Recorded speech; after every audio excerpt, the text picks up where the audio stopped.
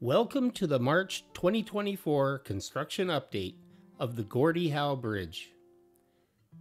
The 2023-2024 winter weather has been better than expected, allowing the progress to move steadily forward on all fronts of this magnificent international border project, crossing the Detroit River between Windsor, Ontario and Detroit, Michigan. Completion of the Gordie Howe Bridge is expected in the fall of 2025, barring any unexpected delays. This month, I thought a review of the specifications of the project might help refresh our insight into the components that make up the bridge, the road deck, plaza, and linkage to the Herb Gray Parkway and the 401 in Canada. Please like and subscribe, as it really helps the channel. I thank you in advance for your support. Let's get started.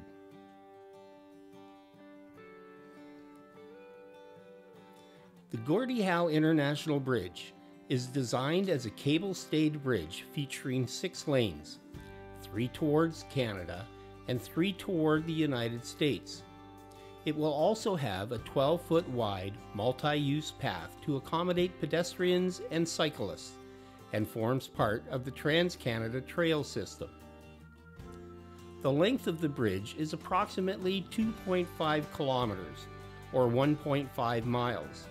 The width of the bridge deck is 37.5 meters, or 123 feet wide.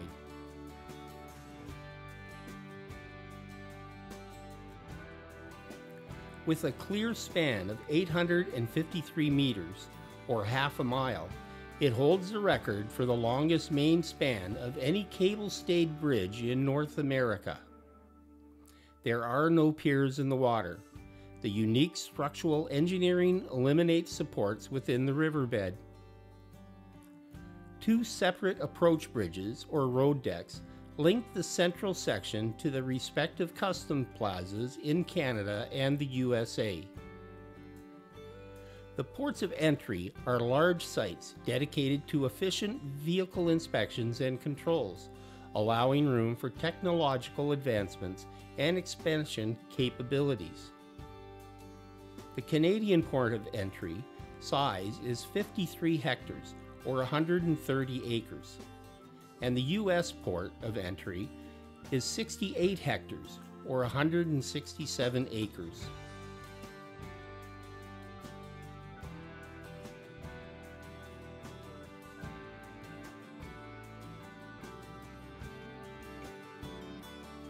Local road improvements on both sides include several new road and pedestrian bridges, widening existing routes, and constructing necessary ramp systems.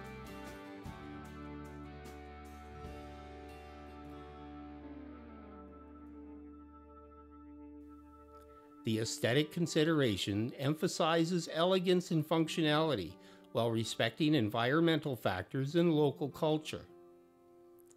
Modern materials such as glass facades, precast concrete panels, and lighting enhancements contribute to the overall appearance of the complex. Additionally, landscaping plays a significant role in integrating the various parts into a visually harmonious whole.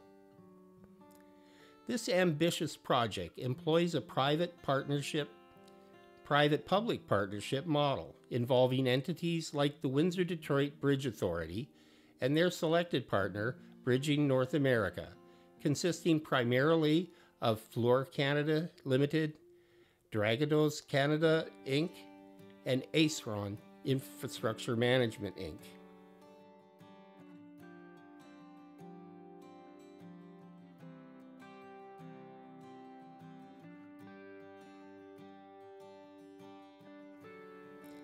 Let's explore how cable-stay bridges like the Gordie Howe International Bridge are constructed. The bridge deck and the road deck will have a total of 106 segments, each made up of 2 edge girders, 9 redundancy girders, 3 floor beams, 12 precast panels, 12 soffit panels, and 2 stay cables.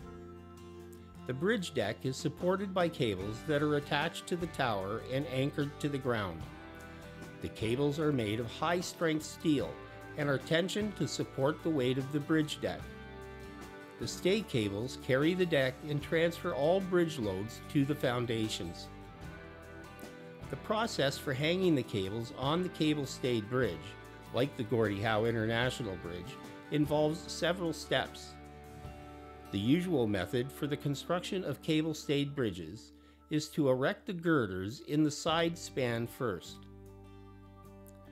A temporary cable, including a suspension cable, a hanger, and an anchorage cable, is installed to support the girder for the upper structure of the bridge. The stay cable is pre-installed using a suspension bridge type temporary cable in constructing a cable-stayed bridge. A segment in the form of a big block is manufactured and installed on the stay cable. The segments are connected to one another to form a girder. The temporary cable is removed, thereby completing the installation of the stay cable.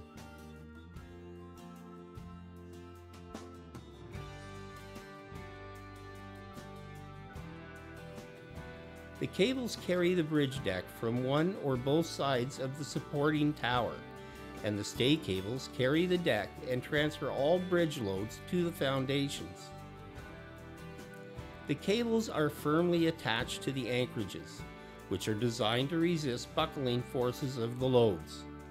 Detailing of all anchorages should allow for their safe construction and accessibility for inspection and maintenance on completion.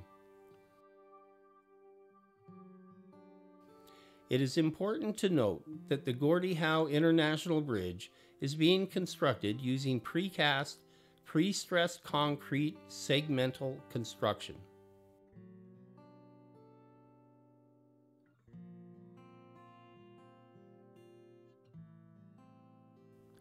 According to the search results, the bridge deck is expected to meet between Canada and the USA in 2024. The bridge deck is built outward towards the center of the river, one segment at a time, using a crane on the deck, eventually meeting in the middle.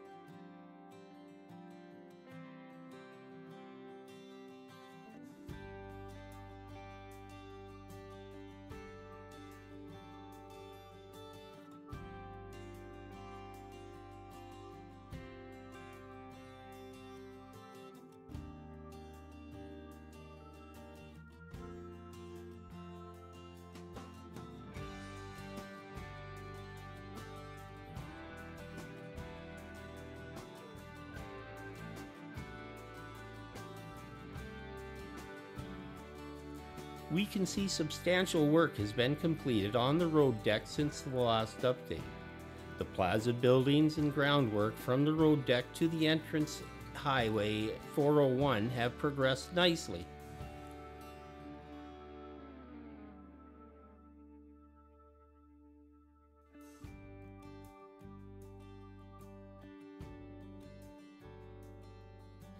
Originally scheduled to be completed in 2024, the Gordie Howe International Bridge project has faced some delays, which has pushed back the operating of the bridge until fall of 2025.